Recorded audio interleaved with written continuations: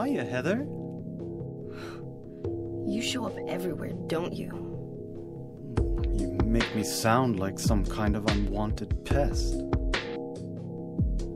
Well, who are you anyway? Haven't you realized that yet? Yeah, you're on Claudia's side. I told you not to put me in the same category as that mad woman.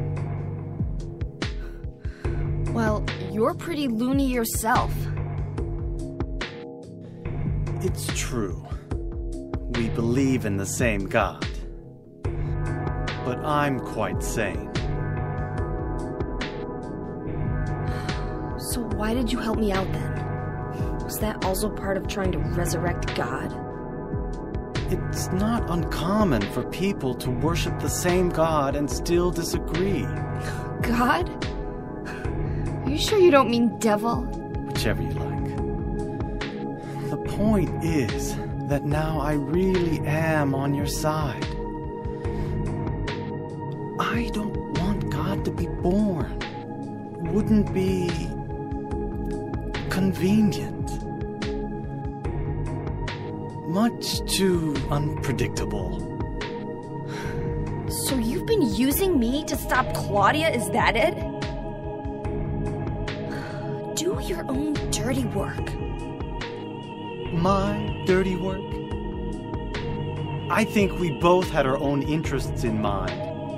You hate her too, don't you? You're the only one who can get it done.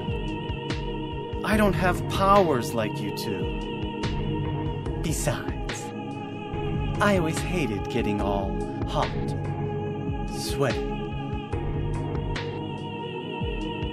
Oh, really? I'm just looking out for myself. Everyone does it. Don't stand there looking so smug. You're the worst person in this room. You come here and enjoy spilling their blood. And listening to them cry out. You feel excited when you step on them and snuff out their lives. Are you talking about the monsters? Monsters? They look like monsters to you? Oh no.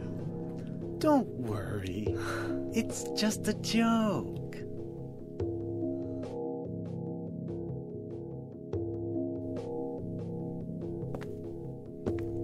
By the way, I forgot to ask you. Did you get the seal of Metatron? What's that? You don't have it? Leonard was carrying it.